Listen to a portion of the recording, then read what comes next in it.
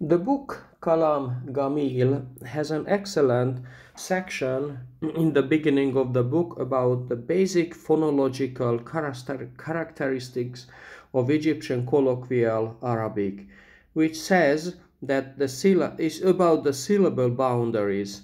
So, due to the fact that in Egyptian colloquial there is no greater a pause between words in continuous speech than there is between the syllables of a single word, the syllable boundaries are not necessarily coincident with the word. The syllable patterns may change with the succession of another word uttered in close association. El-kitab, il-kitab. Il-mufid, il-kitab bil-mufid, il-kitab bil-mufid. So such changes in syllable patterns can be summarized as follow then.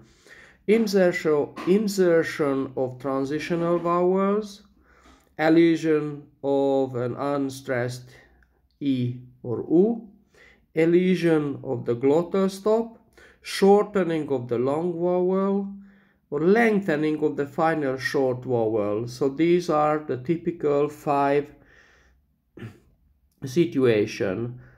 So let's just demonstrate this with a simple example.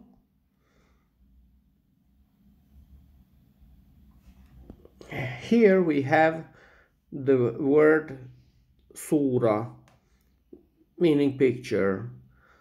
When I want to say my picture, suriti, this would be the classical standard Arabic way of pronunciation, which doesn't change anything. Even the spelling, I mean in Arabic script spelling, is just the E for my is added to the word. Of course, the usual ta marbuta changes to te or ta, and that's all. And the pronunciation is quite straightforward. This is classic standard Arabic, where the Arabic script was spelled and pronounced as it was written. However, Egyptian Arabic, a number of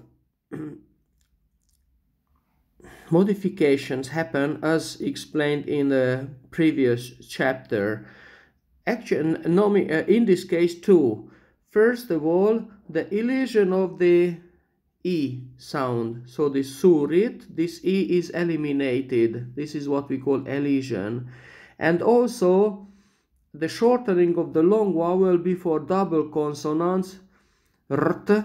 So before that, in Egyptian Arabic, no way, you are not allowed to pronounce a long vowel. So the actual pronunciation in Egyptian Arabic is surti, surti.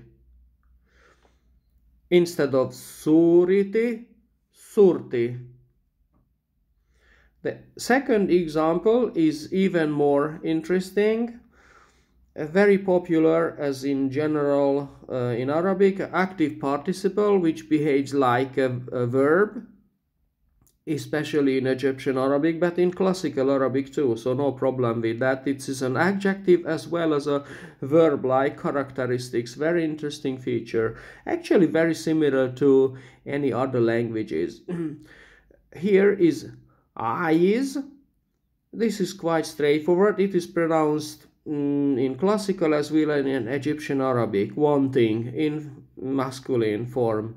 When you want to say it in feminine way, Aiza, this would be the classical standard Arabic way of pronunciation. However, even here, again, a shortening of the long vowel happens, and the elision of E sound is also happens exactly the same way as happened here in the surti example, Aiza, because there are a double consonant and then the long vowel should be shortened, and the elision of the E is happening here. Let's continue what's happening when you add the ha or ha suffix for third person singular feminine, wanting it or wanting her.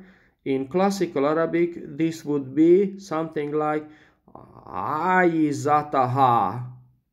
Aizataha.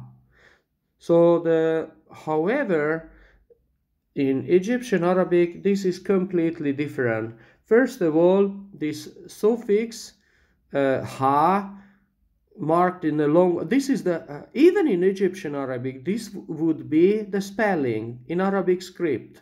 However, the pronunciation would be a bit different.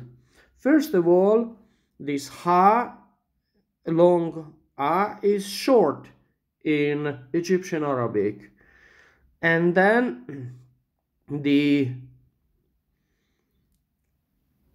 ha would be added to the Aiza, so therefore it would be Aizatha, Aizatha. Notice again a very important feature, that the stress shifts to the next to last syllable. That's again very important. In Egyptian Arabic, that's almost a must. So your speech sounds Egyptian Arabic when the stress is almost always on the next to last syllable. Aizatha instead of Aizataha. So friends, that was just a short recap. And what is important, that for example, if you have a book like the Kalam Gamil